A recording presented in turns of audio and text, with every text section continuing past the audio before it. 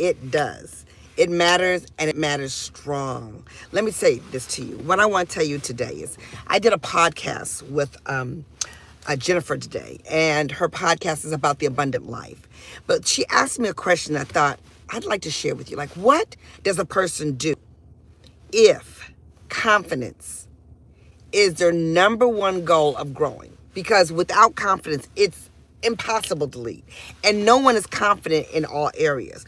I was telling a story about how when I started my very first day at Harvard Business School, I was very confident about going to the school. Scared, yes, but confident I would complete. Scared, yes, not knowing what the competition is going to be. Know that it's going on a bell curve. Like, I have got to excel with all these people who are obviously very confident about, number one, attending school and excelling in school. Clear. Got that. However, on my very first day at Harvard Business School, I also started with a black guy. I was in a domestic violence relationship. So obviously, there was some confidence that was missing. And that's my example where confidence in one area doesn't mean confidence in all areas. However, when you've decided to take a leap somewhere, you have to create your confidence over and over and over again. So she asked me, which I thought was a great question, Gloria, what is one of the most important things you need to do to be confident? And what I said to her was, be intentional about building your confidence.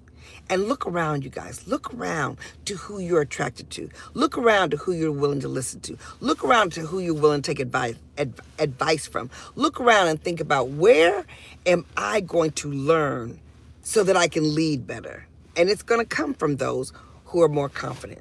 It's going to come from those who prepare for confidence, prepare for the impact, prepare for their influence, prepare for the greatness. When I tell you that when you decide that confidence is something that you're going to gain, it does start to reveal itself to you where you might not have as much confidence as you want. But I'm here to tell you, no matter what the situation is, you can become more confident. And when you become more confident, you become more decisive. And when you become more decisive, your ability to lead expands. It grows.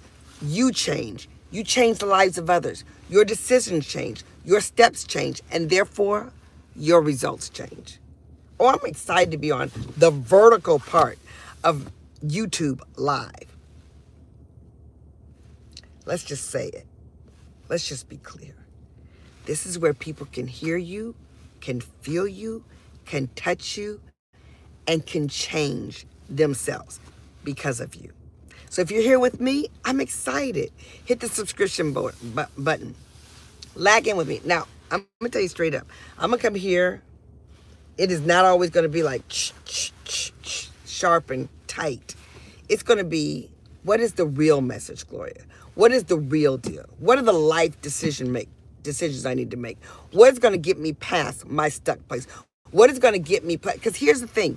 I was telling her today, it's the journey. It's not the destination. It's the journey where you learn. It's the journey where you shape yourself. It's the journey that causes you to be stronger, better, deeper, wiser. It's the journey. There's a lot of different ways to do it right. But if you can pay attention to the journey, then your confidence will be stronger and your ability to make decisions. In order to be decisive, you have to know you're going to make some wrong decisions and some right decisions. It doesn't matter. I just came back from Germany, training for a week over there. And when I tell you, I was training some of the top performers. And when I tell you, they are strong decision makers.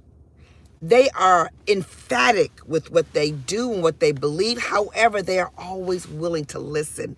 And you cannot be a strong decision maker if you're not willing to listen to the possibilities of people who think differently than you. Now, you got to leave me comments. Tell me if you like this kind of information. Because me, I'm coming at you. And I'm coming at you hard.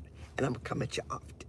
Welcome to YouTube Live with Gloria Mayfield Banks. Because I'm living, caring, giving, and sharing. Talk to you later. Bye. Okay, now I don't even know how to end this because it's my first time.